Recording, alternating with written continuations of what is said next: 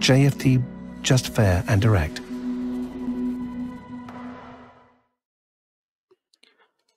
Good morning, everyone, and welcome to JFD's weekly market outlook webinar for the week December the 7th until December the 11th.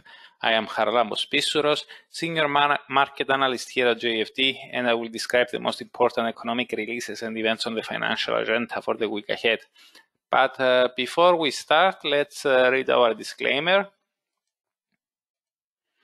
The content we produce does not constitute investment advice or investment recommendation, should not be considered as such, and does not in any way constitute an invitation to acquire any financial instrument or product.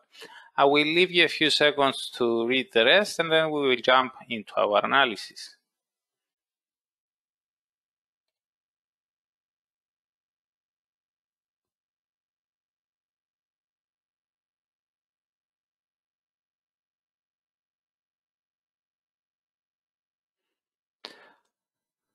Okay, this week is likely to be crucial for the pound, as it may be the last chance for the EU and the UK to strike a trade deal ahead of the December 31st Brexit deadline. In the US, the spotlight is likely to fall on discussions around the new coronavirus aid bill, with Friday being the deadline for the Congress to pass a budget in order to avoid a government shutdown. Elsewhere, we have the Bank of Canada and the ECB deciding on monetary policy on Wednesday and Thursday, respectively. But let's take things from the beginning. Monday is a very light day in terms of economic data releases, with no top-tier items on the agenda. During the Asian morning, we already got China's trade balance for November, with the nation's surplus coming in higher than anticipated, while later in the day we have Canada's IV PMI for the month, which is expected to have declined to 51.5 from 54.5. In our view, market participants are likely to keep their gaze mostly locked on developments surrounding the political landscape. In the UK, the Parliament will vote on the internal market bill, under which the government seeks to alter parts of the withdrawal agreement.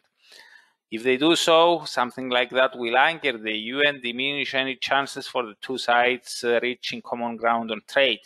In other words, a no-deal Brexit will become a more realistic scenario, and the pound is likely to fall off the cliff. Now, for the pound to trade higher, we need to see the Parliament rejecting the bill, and headlines suggesting that the EU and the UK have found some sort of common ground over their differences. On Thursday, an EU summit begins, and this will be the last before the end of the year. Thereby, this will be the last official chance for the two sides to seal a deal, which means that they will have to sort out their differences beforehand. In the US, this week, the spotlight is likely to fall on discussions around the new coronavirus aid bill. Last week, a $908 billion bipartisan plan gained momentum in the Congress, with conservative lawmakers expressing their support. A couple of weeks ago, a bill before year-end looked nearly impossible, but now news and headlines point otherwise. However, it remains unclear whether Senate Majority Leader Mitch McConnell will agree to such a plan, as he has been pushing to keep relief spending near $500 billion. Friday is the deadline for the Congress to pass a $1.4 trillion budget, or risk shutting down the government. And it remains to be seen whether they will do so, and how much of this amount, if any, will be the coronavirus package. At this point, we need to note that the Congress could approve a spending resolution without including a coronavirus aid bill, something that may still come as a disappointment to market participants.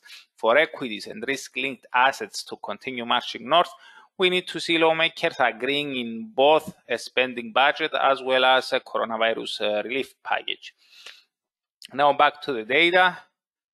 On Tuesday, during the Asian morning, Japan's second estimate of quarter 3 GDP is due to be released, and it is expected to confirm that the Japanese economy has rebounded 5% quarter over quarter after tumbling 8.2% in the second quarter. In Europe, we have the German ZEW survey for December, Eurozone's employment change for the third quarter, and the bloc's final GDP estimate for the third quarter. With regards to the ZW survey, the current conditions index is expected to have declined to minus 66 from minus 64.3, while the economic sentiment one is forecast to have risen to 46 from 39. Eurozone's employment change is forecast to show that the economy has lost 2.8% quarter-over-quarter jobs after gaining 0.9% in the second quarter. The final GDP print is just expected to confirm its second estimate of 2.6% quarter-over-quarter, of 12.6% quarter-over-quarter. Now, on Wednesday, the biggest event on the agenda is the Bank of Canada monetary policy gathering. However, as we noted last week, we don't expect this bank to rock the boat this time around. At its latest meeting, the Bank of Canada kept interest rates unchanged and scaled back its QE program, noting that the economic outlook has evolved largely as anticipated in the July monetary policy report. Since then, inflation has accelerated and economic growth for the third quarter has rebounded strongly. What's more, data on Friday shows that the unemployment rate fell more than expected, with the economy adding more jobs than the market has forecasted. With all that in mind, someone could argue that policymakers could scale back even more their QE program, but bearing in mind that they did so just at the prior meeting, we don't expect any action this week. We may get a somewhat more sanguine language in the meeting statement, which could prove positive for the Canadian dollar. Having said that, we believe that as a commodity-linked currency, the loonie is likely to stay mainly driven by the broader market sentiment and especially by movements in oil prices. Remember that last week, when oil prices spiked higher on the OPEC's decision, the loonie gained as well. Now, as for Wednesday's data releases, during the Asian morning, China's CPI and PPI for November are coming out.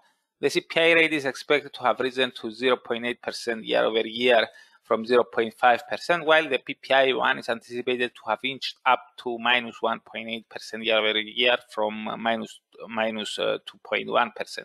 In Europe, we have Germany's trade balance for October, while in the US, we get the JOLTS job openings for the same month. Now, on Thursday, the central bank torch will be passed to the ECB. When they last met, policymakers of this bank said that in December, the new macroeconomic projections will allow a thorough reassessment of the economic outlook and that they will recalibrate their instruments as appropriate. In other words, they hinted that they are very likely to expand their stimulative efforts at this gathering. Expectations are for a 500 billion euros expansion of their QE purchases, and thus, if this is the case, the euro is unlikely to move much. For the common currency to move higher, the bank has to disappoint, namely to deliver less stimulus than what the market currently anticipates. That said, with the euro already well above 120 against its US counterpart, and inflation in the bloc staying in negative waters, the last thing the ECB would like is further appreciation of its currency. Therefore, we see more chances for policymakers to over-deliver than to under-deliver. We believe that there is a decent chance for expanding QE by more than expected and also talking down the euro, either through the meeting statement or President Lagarde's post-decision press conference. Now, in the UK, we have the monthly GDP for October alongside the industrial and manufacturing production rates for the month. The nation's trade balance for the same month is also due to be released. No forecast is available for the GDP, while the industrial and manufacturing production year-over-year rates are forecast to have declined to minus 6.4 and minus 8.4 from year-over-year, from minus 6.3 and minus 7.9% respectively. The nation's trade deficit is expected to have widened to £9.6 billion from £9.35 billion.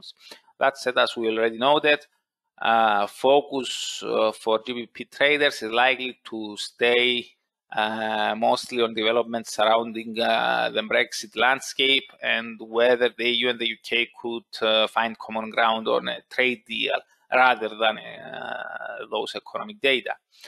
Now, later in the day, the US CPIs for November are coming out. Both the headline and core rates are expected to have ticked down to 1.1 and 1.5% year over year from 1.2 and 1.6% respectively. with the Fed noting that it will allow inflation to overshoot its 2% target for some time, so that inflation averages 2% over time, well below target readings may increase the chances for the Fed to expand its stimulus efforts at its upcoming gathering. Now, finally, on Friday, nothing special. We get Germany's final CPIs for November, which are expected to confirm their preliminary estimates, while in the US, the preliminary University of Michigan Consumer Sentiment Index for December is forecast to have declined fractionally to 76.5 from 76.9. So that's it from me. Thank you very much for watching and listening. I hope you have a great week, and I'm looking forward to seeing you here again next Monday. If you are interested in more detailed and frequent analysis, you can find me on our YouTube channel from Tuesday to Friday at around 8:30 a.m. GMT. So goodbye and have a nice day.